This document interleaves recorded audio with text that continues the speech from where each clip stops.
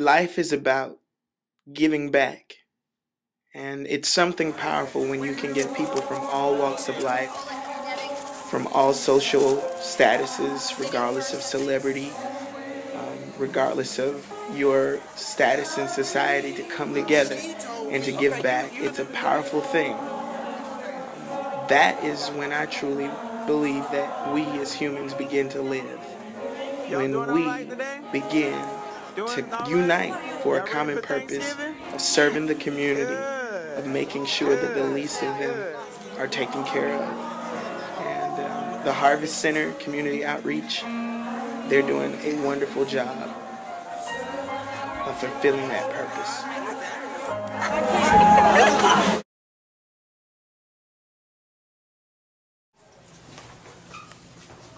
When we dance and we have like a Judah praise, like we dance like an army. We are the physical part of the fight.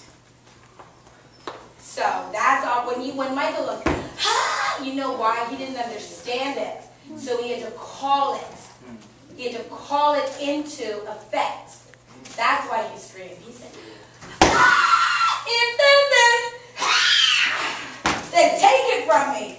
Ah, that's why he screamed. And he had to bring it in. I do it all the time. Come on. Ah, come on. So just know that that's why he screamed, because it was the movement, not the step.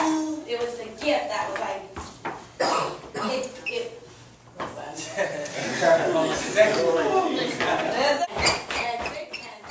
Laurieann Gibson is one of the most powerful people in the universe. I really believe this. And it goes beyond her dance. It goes beyond that gift. But it's another gift. The gift to motivate. The gift to inspire the world. The gift to make people feel like they can. I was just so grateful that the Harvest Center, the community outreach, that Catherine was able to work it out, that Inspire the Fire was able to make this dream come true. I can truly say, since working with them, our kids are walking a little taller, they're dancing with a little more confidence, and it's just an incredible experience that I know that we will never, ever get over.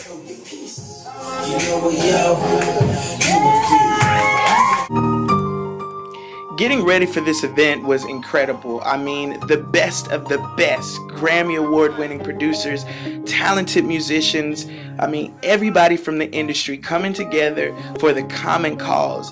But it was a lot of work, lots of rehearsals, lots of band rehearsals, dance rehearsals, singer rehearsals, but in the end, it was worth it. In Inspire the Fire, we teach our kids that you should take your craft seriously, whether you're singing, dancing, acting, stepping, or a visual artist. And so our rehearsals are very fun, but they're very intense. But I must say, the kids did a great job preparing for this event. What's the experience been like so far? Breathtaking, exhilarating, perfect, special, inspiring, amazing. I love that word. A true gift, an eye-opener, enlightenment, and check D, all of the above. Chance to share what we do and our gifts with everyone else. That's good. Everything they said, basically, it's life-changing for me. I've first learned to put God first in everything, too. I kind of got sidetracked from that, but now I know where I should be at, and it's meeting so many dancers. I love it. Everybody just united. That's good. Excellent. Cool. This has been fun.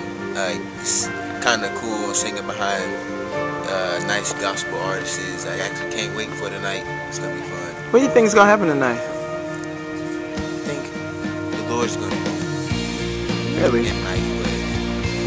do the children and do us. That's what's up, man. Cool.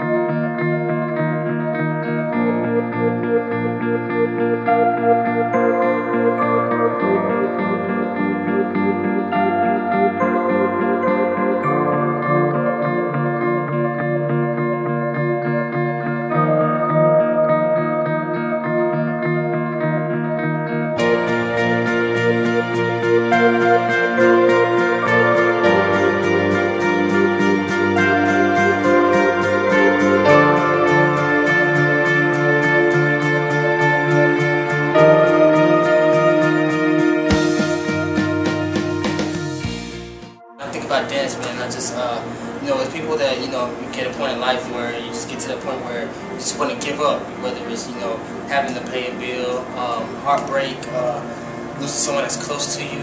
And for me, dance has made for that breakthrough, that stepping stone to get over the hump in life, you know.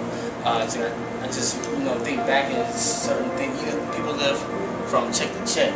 When I say I live from dance to dance, because if it wasn't for dance, man, I don't know where I would be, you know what I'm saying? So I wouldn't trade it for nothing at all.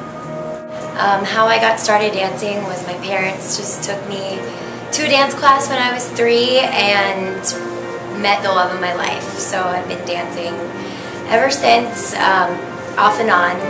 So when I was about 20, I had just gotten off of a tour and I moved here to Charlotte.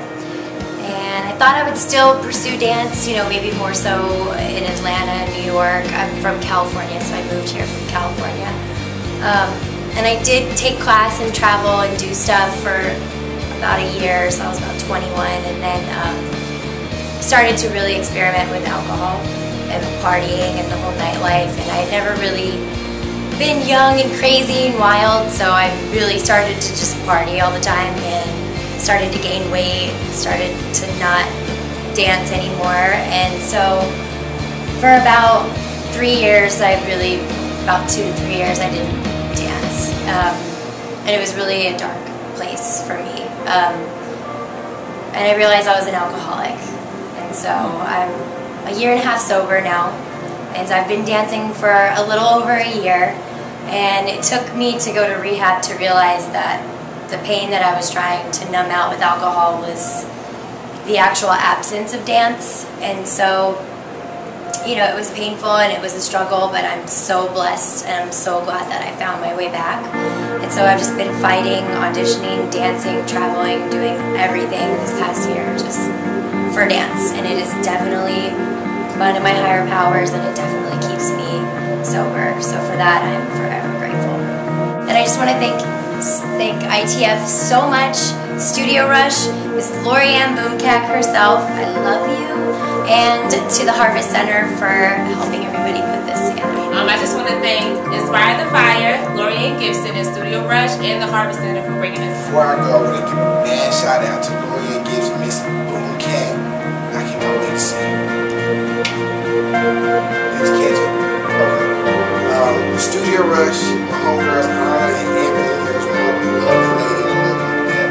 Harvest Center, thank you for everything you did. And a big ITF! You already know how we're gonna do it.